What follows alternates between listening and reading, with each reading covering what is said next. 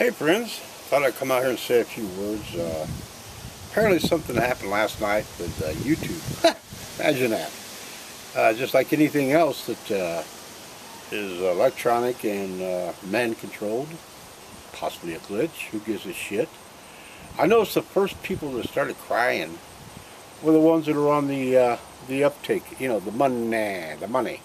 They depend upon it. As you notice, I don't spend a lot of time on YouTube. I used to think it was a pretty good deal, and then I got bored plumb to death with it. The same old shit, same old BS. Trying to figure out what's real and what ain't real. We've had presidents even try to proclaim that there needs to be some kind of governing source to put a standard of what's real, what ain't real. Well, it's investigated. There's a lot of guys that do some investigation. They do all kinds of neat shit. But you know what it comes right down to in life? Are you happy? You get up in the morning, sunshine in your face or whatever, you got another day. Are you right with the Lord? That's what counts.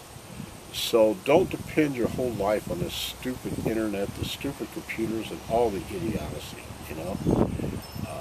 I like to mess with them. I like to see what they're about. I just picked up one of those new Mac.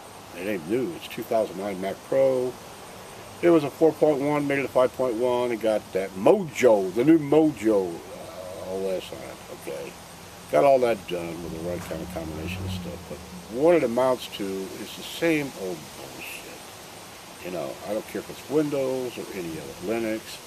Same bullshit. Okay, it's just like the internet. The same thing. YouTube is another device that, sure, they can kick the switch and kick it back on. They've done that shit before. There's been glitches. And I remember glitches a long time ago when they first started. So the ones you're going to hear to complain the most are the ones that are making money. Okay, they depend wholly on it. I don't really give a shit.